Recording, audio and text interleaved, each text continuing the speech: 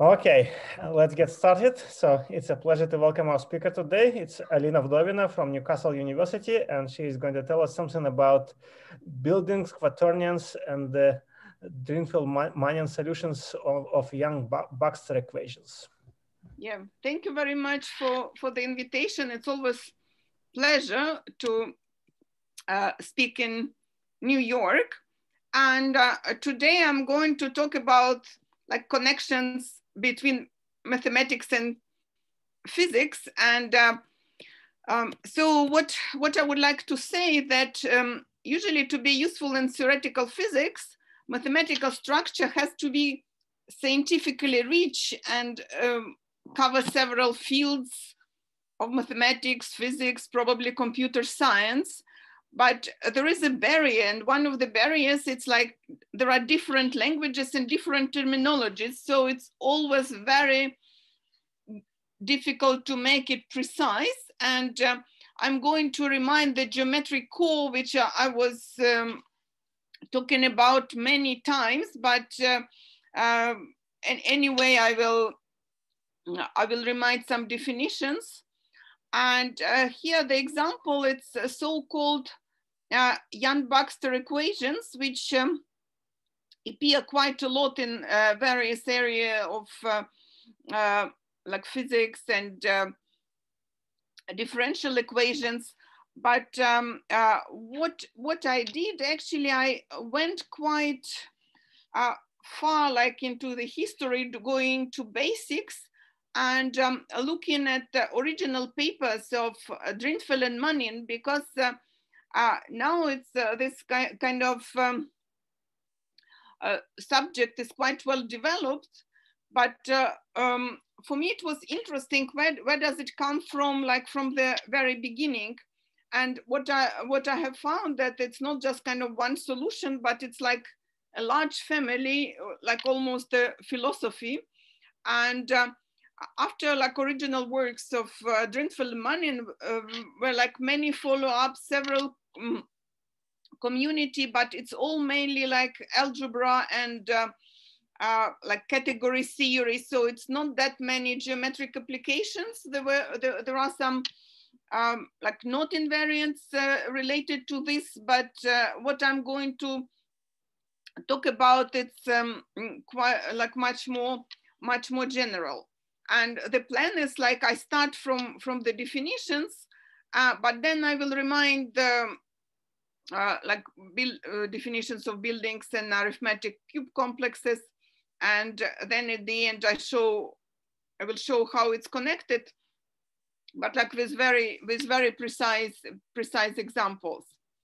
So let's start from the definition, and I'm going to spend some time on it, and please do ask me questions if it's not completely clear, because this first slide is going to be like it's supposed to be almost obvious. So first of all, what is this? So we just look at some non-empty set X, and we look at the bijection from X squared to X squared, given by some rules like R of XY equal UV. And we call R a set theoretical solution of Yang-Baxter or Drinfeld-Manin solution, if indeed this kind of Yang-Baxter equation is satisfied on X to the power 3. So Rj means acting on I's and J's component of R3. So actually this is indeed, like people call it set theoretic solution of the Yang-Baxter equation. But why I wanted to like have some other words, like I said that it's like Drinfeld-Manin solution, because for a set theoretic solution, people usually introduce some more kind of constraints. And in my opinion, some of those, because of those constraints, one loses some kind of interesting solutions in interesting geometry. So this is in a way the most general set theoretical solution which one can imagine. And indeed, I will show how one can get such solutions from like concrete cube complexes, and in particular arithmetic cube complexes. So, okay, any questions about this definition? Because I really want everybody to be on board. Is it a kind of a braid relation? So you see, Lisa, very, very good question. That indeed it's a braid relation, but it's not a group, right? It's indeed that very often people in the representation theory and in physics, they kind of jump to the braid group, but as we know, groups can be quite restrictive, right? Even to be a group, you already impose a lot of constraints. And what I've realized that, but also I already mentioned that I gave a talk in Max Planck, like I was talking to Yuri Ivanovich Manin, that actually when they, and I looked at all papers like of Drinfeld, there was they didn't have any additional constraint when they talked about those Yang-Baxter equations. So that's why it's kind of, I don't say that I already know everything about this subject. It's just kind of the beginning, but we can see that if you don't have like additional constraints, then you get many more solutions. It's just kind of interesting what one can do with them. Yeah, very good. But yeah. One question. So yeah. this product. So R23 is it? So is it a composition or it is a product of results? It's a composition. So we have a composition of R12, R23. Yeah. Because you see, this is on R3. So and this is going to be like this composition. So when we apply this, so we apply this to X squared. Yeah, to X, because it's like, yeah. Because there are triples, right? It's like triples. Whatever, like X, okay, so we apply this composition to triple, and so we have a triple, and the right we also, okay, so this is, I understand. So indeed, it's like, that's function. So it's the quality of them as functions, okay. Yeah, yeah. But it's like here there is a triple, and here there is a triple on each side, right? So, and this rule, the rule goes from X squared to X squared, right? But the equation is for triples. But actually, it's again like a good question, because one can generalize it. There are so-called like Knyzhnik-Molodchikov equations where you have like triple tensors and quadruples and so on. But I just want to stay with this one just to kind of give a flavor of the subject. But if you're interested, I would be very happy to discuss further. Okay. Yeah, thank you for asking. But now I just tell you that how it's related to kind of classical Yang-Baxter equations, because what I gave on the previous slide, it's theoretical, but usually people like in physics, they are interested like in linear operators saying from tensor products of vectors or vector spaces, and it can be like a vector spaces. So physicists usually like vector spaces over complex numbers, but actually doesn't matter, right? What would be the ground field? But if you have like general vector space and you have like tensor products, then it's usually harder to solve. But what if we do have like this theoretical solution, then we get a lot of solutions, because with our set X, we can just span the basis vectors of our vector space, and then we get solutions of this classical Yang-Baxter equation. Okay, for the moment we can talk about like finite dimensional spaces, but it wouldn't be a problem to do this to generalize to infinite dimensional spaces. But it's still, again, like physicists are always very interested still like in finite dimensional spaces in this context. So yeah, it's kind of I think it belongs to Drinfeld and to Manin, that they had this kind of ingenious idea that you can span the basis vectors of a vector space by those elements which come from the space from the set X. Okay. So this is like about this connection with physics. And now again, I will talk about buildings, but at the end, I will explain how exactly do we get this kind of Drinfeld-Manin solutions from cube complexes.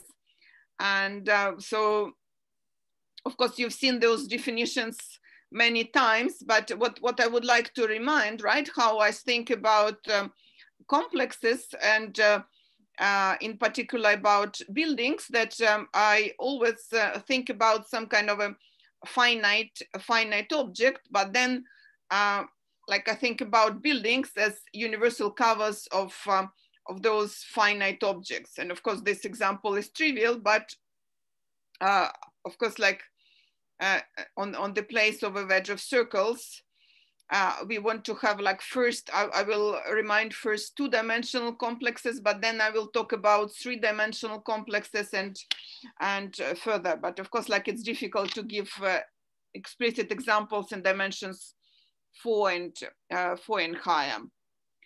Okay, so yeah, it's like two-dimensional, like if you, so in the previous example, it's just a reminder, right, that what are the apartments? The apartments here are just lines going from one point in infinity to another.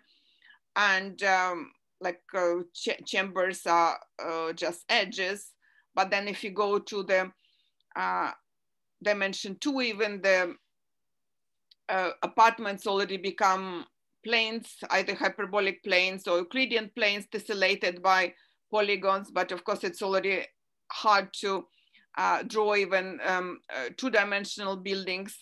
But let's give, because of course we have like specialists in the audience, and I think by now I gave definition of this kind of geometric building so many times that I think I already have everybody on board.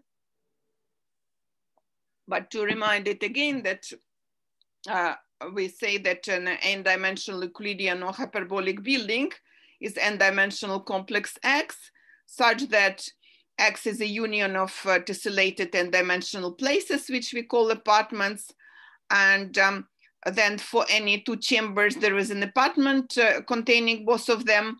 And actually the chambers are usually the tiles of our tessellations. And if two apartments have non-trivial intersection, then there is an isomorphism of the apartment fixing their intersection point-wise, right? But of course, it's like there are other definitions of a building, but what I'm always interested, like in Euclidean or hyperbolic buildings. So in a way, we have some kind of geometry behind. And now let's remind what is the polyhedron. How it's usually how we think about it in geometric group theory. We take some set of polygons and we write some labeling schemes on the boundary, and then we identify sides with the same labels respecting orientation. And for my applications today, I will be interested in mainly in cube complexes. So like in dimension 2, it's square complexes. So here, like most of the buildings today will be actually geometrically products of trees. And of course, like a Cartesian product of even n trees, it's not such a complicated object. But when we are interested in group secting on those like Cartesian products of trees, then we have a lot of interesting examples. And like dimension 2 was mainly studied by Weiss and Burger Moses and their students. But what I've done relatively recent, about a couple of years ago, it's like to explain how to build complexes in dimensions 3 and higher. And saying with arithmetic fundamental groups, or even like with non-residually finite fundamental groups. I mentioned it in one of my talks in New York, but it's just kind of a reminder. But again, like today, I want to show how to get the set theoretical solutions of Yang-Baxter equations using these cube complexes. Okay, any questions so far?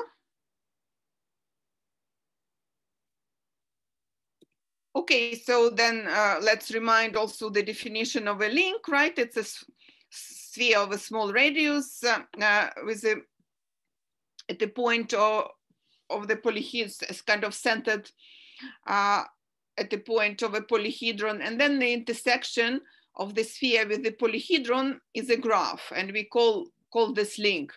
So we can think about it as a kind of part of a polyhedron. So imagine like in this vertex here, we have a sphere, kind of this black sphere, and this sphere intersects our polyhedron. So the link here is just this black vertex and 4 black edges.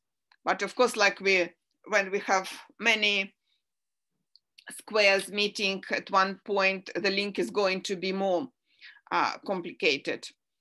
And then we are interested in thick polyhedra, so it means that each edge belongs to at least three polygons. And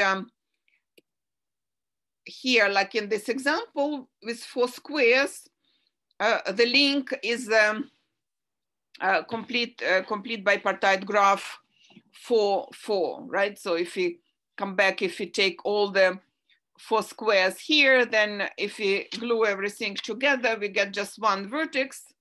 And the link is this vertex is going to be this complete bipartite graph 4, 4. And again, this graph has diameter 2 and girth 4. Okay. So, and again, like I like to cite this theorem because it gives us immediately explicit examples of buildings, right? Because if we look at the universal cover of any polyhedron with kind of nice links, then the universal cover, it's a 2-dimensional building. And actually I did generalize this for any dimensions as well. If somehow we get a finite complex with nice links, then the universal cover is a building. But then also I remind, I many times explain it, but just I kind of remind this, first of all, like 2-dimensional polygonal presentation that we kind of over the years, I already developed many methods how to get such sets of words that if you take those words, you write them on the boundary of the disks, and then when you pull it on together, then you get a kind of nice link. But again, you don't need to have like necessarily buildings. It can be something else, and in general, you can, in fact, you can realize every. Sorry, Alina, could you show the condition again from the previous slide? Yeah. So so it's, you see, it's good to remind, because I thought, okay, like I give my standard set of definitions, but it's actually good to remind. So if only, of course, like it's not formulated in this way in Ballman and Brin, but Ballman saw this formulation and he kind of never denies it, because it's somehow in their paper, it's formulated in such a horrible way that nobody understands it. But it's not nobody, but it's kind of a very dynamical system. So but you're talking about vertex links here, right? Yeah, vertex links, of course, it's vertex. And M here is any M. on M? Yeah, very good. It's diameter, right? So maybe no, I was too fast because, sorry, actually it's good that you stopped me because I thought that I gave those definitions so many times that people can be bored, but actually it's good good to remind it. So no, it's, that's not what I meant. Any restrictions on M, like M? Yeah. Of course, there is a restriction on M because it's a fate in Higman of, I think it's something like 68. Very classical result of fate in Higman, that if you want the graph to be finite, then M is 2, 3, 4, 6, and 8. I see. Okay. Very and good. for 6 and 8, actually, it's not uniform. So if you want it to be uniform, it's always 2, 3, or 4. And actually, also on this seminar, I was talking about 4, but actually, if it's 4, it's those examples which I was doing with Rika Kangaslampi, and then together with Lisa Carbone, we also have like a lot of examples for, but it's hyperbolic groups with M equal to 4, and then with 3, I also had a lot of examples, and it's also so-called like Cartwright-Steger groups, but actually M equal to 2, it's what I'm talking now about, that saying just geometry is not too hard because it's a product of trees, but apparently you can get a lot of kind of interesting arithmetic there, which is, yeah, one can think about also as a generalization of book of Serre in kind of several, in 2 directions. Actually, with Olga, we have a survey in the group, in this kind of handbook of group actions. Like we have a survey which is called like generalization of trees in 2 directions. So one can look at the kind of basic facts about trees and R trees and so on. Okay, thank you very much. Very good, okay, questions. Yeah, but it's you don't need to kind of course to read this definition, but it's just kind of to make a point that it's still not that hard, right? That we can have like some disjoint bipartite graphs, but then there are certain combinatorial conditions on words which allow us to get the links we need. Yeah, so, and again, like even there are some rather elementary constructions from 20 years ago that actually any graphs can be realized as links. But now I would like to remind a bit of like number theory, because it's actually, we want to have some extra structure on those complexes covered by products of trees. And let's look at the products of squares. And so there is like Jacobi four-square theorem, which I like to give as a kind of project for students. So the number of ways to represent n as the sum of 4 squares, it's 8 times the sum of the divisors of n if n is odd, right? So this is just exactly the same. So if you say that we have some 4 tuple such that the sum of the squares is p, then this number is 8 multiplied by p plus 1. Okay, but suppose if you say that this is kind of additional restriction which we don't really need, but this is kind of what I'm leading to. I'm leading to kind of classical examples of Margulis and Lubotsky, Philip Sarnak, and it's kind of a nice computations in this case. So it just kind of to give a flavor how quaternions first appeared in this kind of business of group actions and graphs and so on. So it's in some sense it's a detour, because to get the solutions of Yang-Baxter equations, I need complexes of kind of interesting solutions. I need complexes of the dimension at least 3. But this kind of explains it somehow, the flavor of the arithmetic behind. So let's look at if one of our AJs is odd, then it's already p plus 1. And what is the consequence? That if we look at the quaternions, right? So the kind of a reminder, what are the quaternions? So the norm, right? Square of the norm is p, but it's, you see, it's straightforward, right? Because what are those A0, A1, A2, A3? It's like we had it on the previous slide that there's the sum of the squares is p, and it's exactly square of the norm, right? Because the norm of a quaternion, it's a square root of the sum of the squares. Right, so this set is, yeah, I don't know, like, I think that I changed it already, but it's again, by some reason, there is a misprint. So this is, of course, the size of the set is p plus 1. Okay, any questions? Okay, this is, of course, kind of elementary number theory.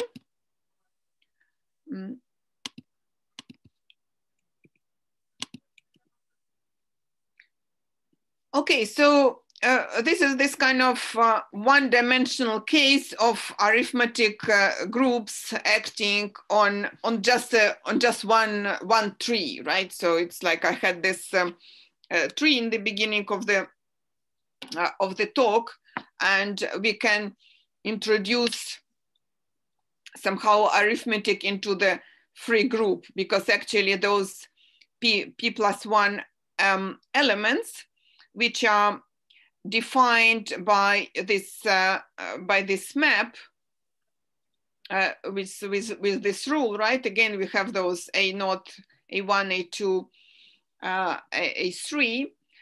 Then we can get the images of the quaternions, and those images actually generate a free group of rank p plus 1 divided by 2, and this free group acts transitively on vertices of a p plus 1 regular tree. But of course, it's somehow quite clear from the point of view of geometric group theory that the free group always acts on its Kelly graph. But it's just here we have this additional interpretation in the language of arithmetic. But then, of course, this is just a small remark about, I will not talk about Ramanujan graph or Ramanujan complexes, but if you're interested, you can ask me later. I can explain and give all the relevant references. But then what about products of trees, right? If you want to get like arithmetic group acting on product of trees, and the way, as I already mentioned, the results of Berger and Moses and Ratagi, who was a former student of Mark Berger. So there were a lot of examples, but acting on product of trees of different valencies. And actually it turned out quite hard to get arithmetic groups acting on product of trees of the same valency, which we started like 2003 with Jakob Stix, but later also involving some other people, we had like also three and higher dimensional examples of arithmetic groups. And what this kind of, to have the same valencies of trees, it's also nice because we get like Ramanujan complexes, which are complexes with kind of optimal spectral properties. But again, it's a bit technical. I just want to give some flavors, what is different for products of the same valency, that apparently Hamiltonian quaternions don't work for the trees of the same valency. We have to move to more general quaternionic algebras, and in a way to introduce some transcendental parameter. And again, the general construction is quite involved, but just to give a flavor, I can talk about this example covered by product of two trees of valency 4 and saying P equal to 3, just to give an idea that the relations depend on certain quaternions. Actually here, if you plug in all those kind of quaternionic expressions into the relations, everything kind of cancels in a magical way. But again, there is some mathematics behind it as well.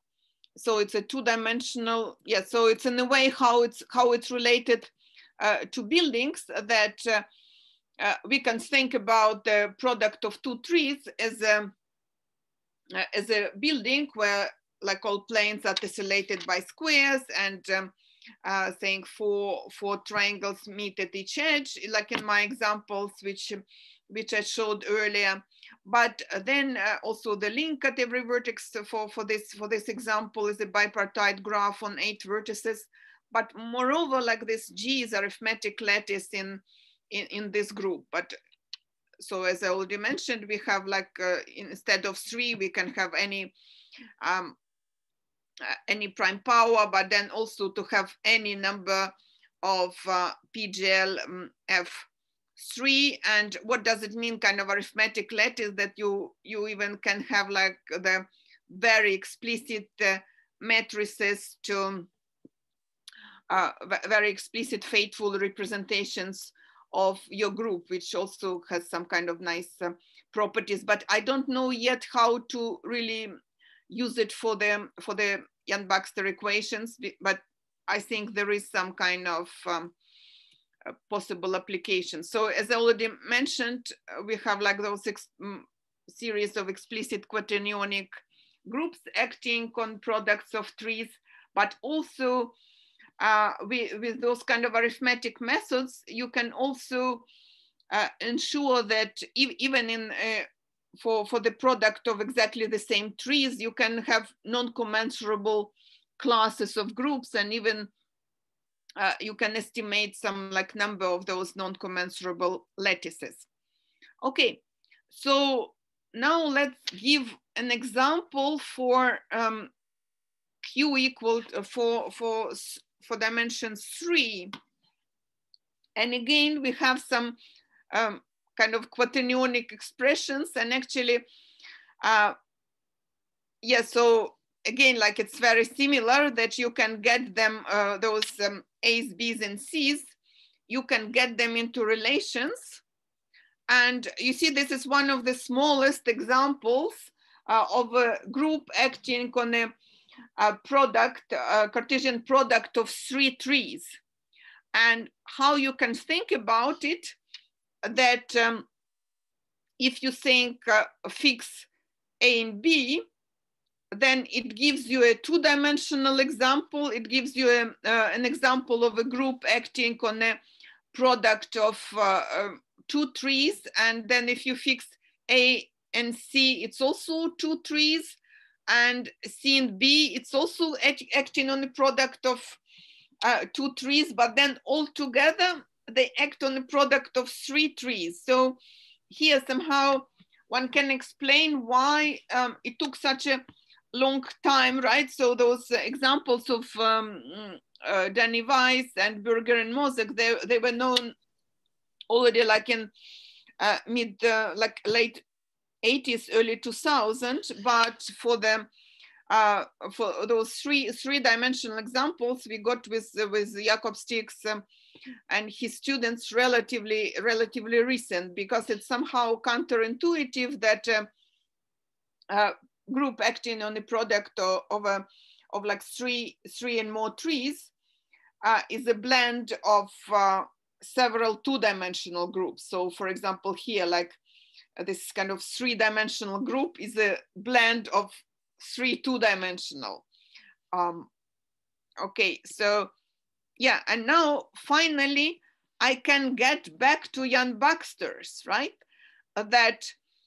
So this is geometric realization of this 3, 5, 7 example, which I had on the previous slide. So 3, 5, and 7, it's like different prime numbers. And so those relations actually, which we have here, one can put on the sides of 24 cubes.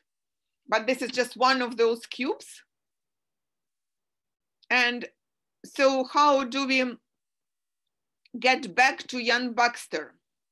So do remember we had the set X, and the set X is taken to be the set of the labels of the edges of the cubes and the inverses, right? So for example, we have 1A1, but A1 inverse, it's another element of the set X.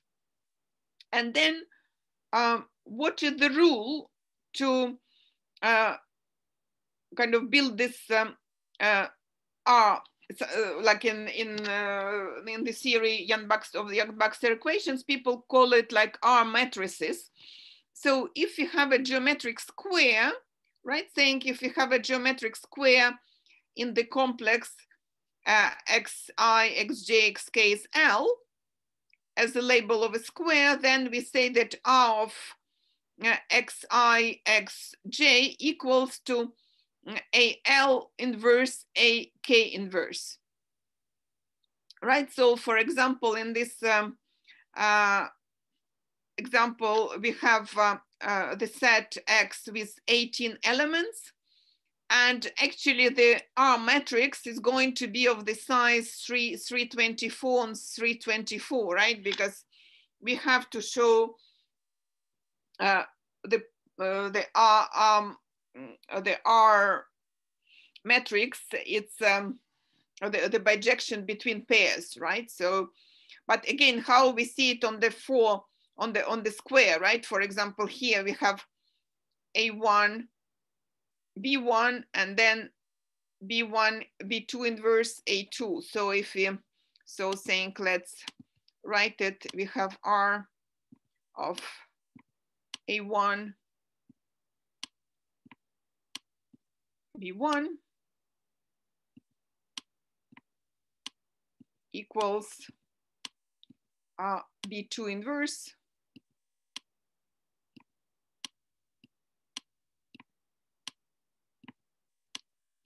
A2. Okay, but of course, like each geometric square induces four kind of such relations, at least four, right? Because if you want to have like R from B1, A2 inverse, then it would be A1 inverse, B2 inverse, and so on.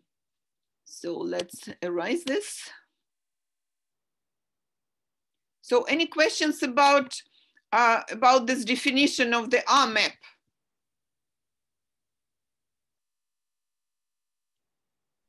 Is that the same as what they call the R matrix in the Yang-Baxter equation? Yeah, actually, it is the R matrix indeed. Oh, sorry, it's on the bottom of your slide. Excuse me. Yeah, it's a R matrix of size, but it's like for the for this kind of set theoretical Drinfeld-Manin, but it's like I explained it in the beginning of my talk. Indeed, it's a R matrix. But again, like it's just one example, but of course we have like this machinery to get cube complexes, and from each complex you get an R matrix. But actually it's saying for people with the background on geometric group theory, it's not even that complicated to show that indeed this Yang-Baxter equation is satisfied. And what is the trick actually, so for example, here, like A1, B1, C2. So if we take like 3 elements from different alphabets, you always have a cube such that this kind of path of length 3 goes from one corner to the opposite corner of the cube, right? So you somehow use that okay, it was a group, but in a way we just use those A, B's and C's only as kind of labels, kind of abstract labels, elements of abstract set. And then what we do, right? We look at this Yang-Baxter, and here we say R1, R2. So we take A1, B1, but then with this rule, right? It's R of A1, B1. We take the geometric square, we get B2 inverse A2, right? Then we look at the R2, 3, right? So we have here A2, C2. So we look here, A2, C2. So what is the image? It's C3 inverse A1 inverse. And then the last one, it's 1, 2. So we get B2 inverse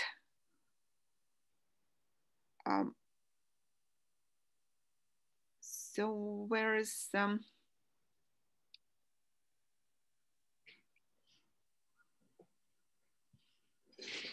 yeah, so it's correct, right? So we get A3, E3 inverse, A1 inverse, and then we get B2 inverse. Oh. Okay, maybe I had to, it can be, of course, it's like always hard. It can be that it's a misprint, but we have to get to them. No, it's not even misprint, right? It's like, yeah, it's correct. It's B2 inverse C3, right? B2 C3, and we get to C4 B2 inverse. Actually, it's all correct, right? We get C2 B2 inverse A1 inverse. Of course, it's kind of to make everything live, right? It's a bit time consuming, but I think in this way one kind of gets satisfaction that it really works, right? So in a way that you get, so if you go this way, right, you get them the sides of the cube. So this side, and this side, right? But then when you when you look at this Yang-Baxter this way, when you have 2, 3, 1, 2, 2, 3, then you go like the opposite opposite square. So you first start with, okay, we will not go through everything, but we can just start like here, R2, 3, so it's B1, C2. So B1, C2, it's C1, B1 inverse. And then if we go like, if we apply all 3, we get exactly the same like C4, B2 inverse, A1 inverse. So in a way, this kind of both of those operators, even so that you get different intermediate answers, if you have a path from one vertex of the cube to the other, then you get the kind of opposite path, right? So in a way that's this C2, C4, it's on the diagonal from C2, then B2 is on the diagonal from B1, and A1 also, A1 inverse is on the diagonal from A1, right? So it's kind of, you get the solution, that you get the proof that it's a solution just from the geometry of the complex. But moreover, the question, it's like, actually Lisa asked very good question about how do you know that it's exactly the same R matrix what people mean, right? And how you somehow show that saying why you know that your solutions are different from what people were looking at it before. But it turns out that this group, which I was talking about, it's also new invariant for those Yang-Baxter solutions, because people in this area look at something which is called structure groups, but those structure groups, they are also not complete invariant for the solutions. You can actually come up with different ones having the same structure groups, but like to indeed somehow, of course, it's not for this group doesn't exist for each solution, but if it does exist, then it shows that it's a different solution. But of course, from those solutions, for those solutions which I constructed, of course, you did start with a group, so this group always exists. Yeah, so this is mainly like everything what I wanted to say, but just what I wanted to finish with various kinds of further research. And yeah, so thank you very much for your attention, and please ask questions. Question. Yes, the edges you have here are identified. So is it the case that the Yang-Baxter equation is providing sort of a braiding on the identification? But you see, it's not, yeah, it's interesting how to explain it, because of course, like here, it's just one cube, right? There are many, like even in this small example, there are 24 cubes. And we have this rule, right? How we have this rule, it's just this rule.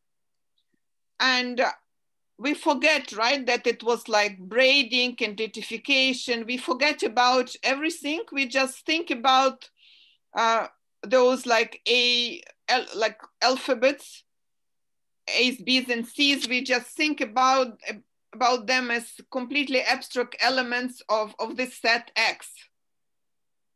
Mm-hmm. And then we have this rule.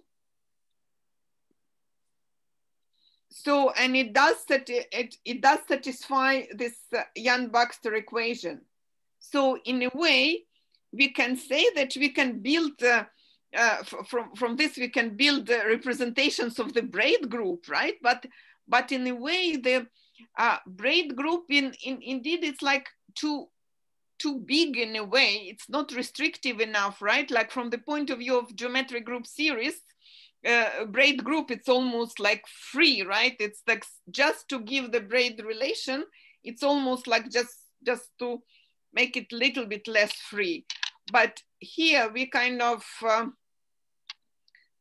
do maximum restrictions as possible. Of course, like what is hidden there, it's like what I just didn't, of course it was very tempting, but I didn't go to details how exactly to get the complexes, because it's non-trivial number theory, and it's really hard to explain it just in like in a short talk.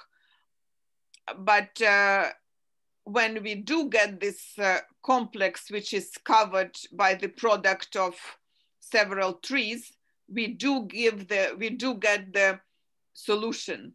Mm-hmm. Thank you. I have a couple of questions. Yeah.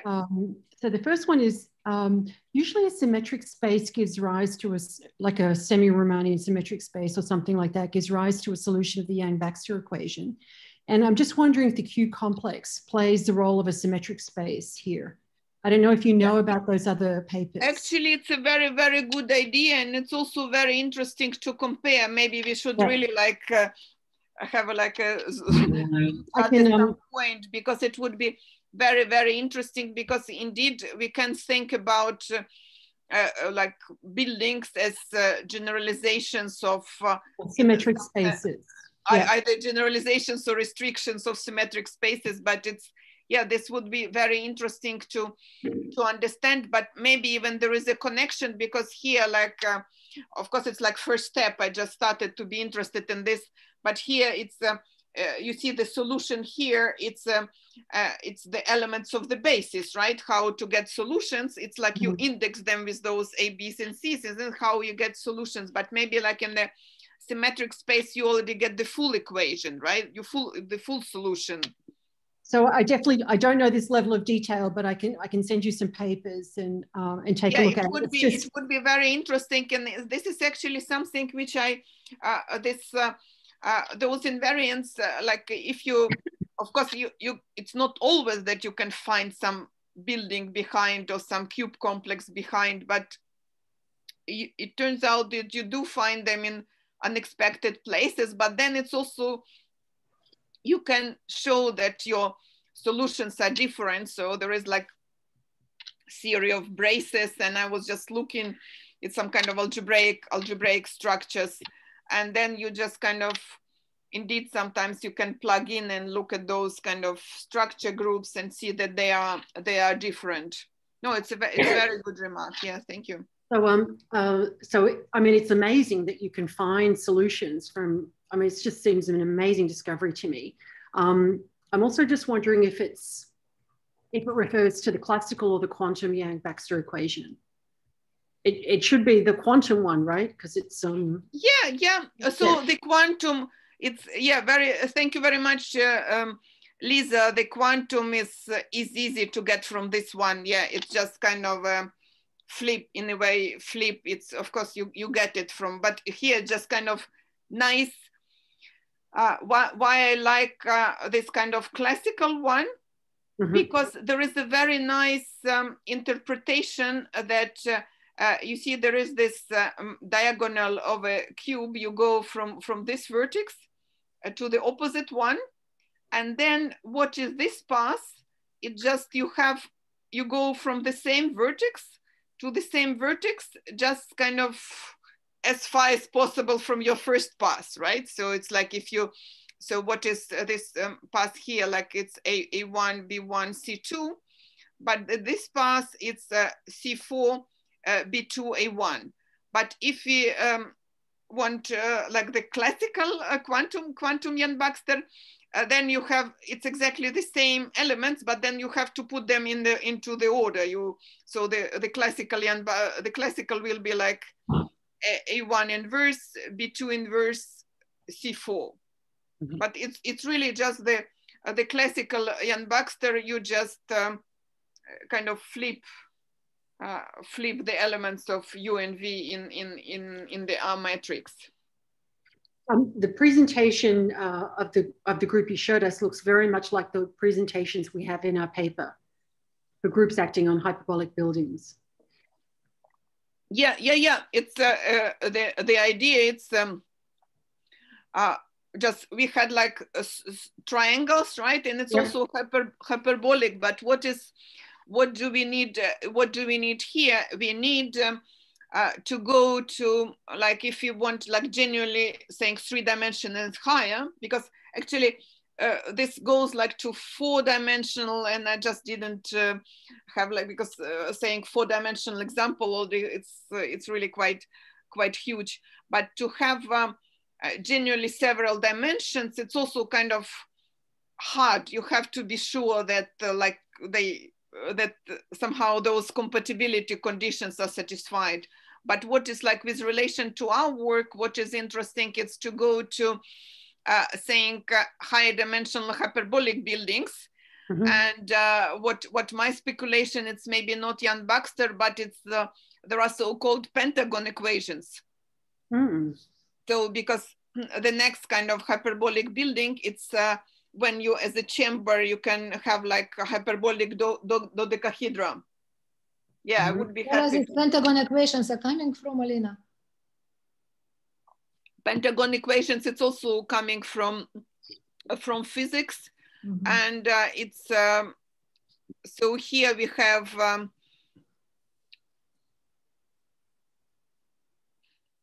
this kind of, but I think that pentagon, it's, so there are three elements here, two elements here, but I don't remember what are the upper indices. I think it's just here,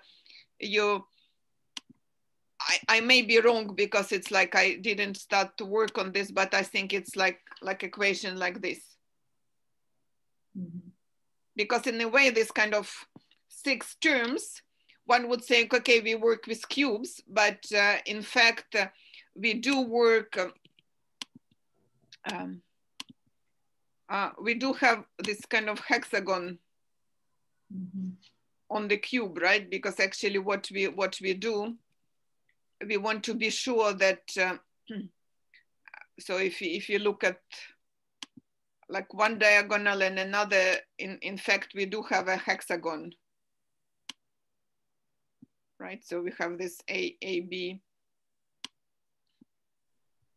ABC, and then we have CB inverse A, so it is a hexagon.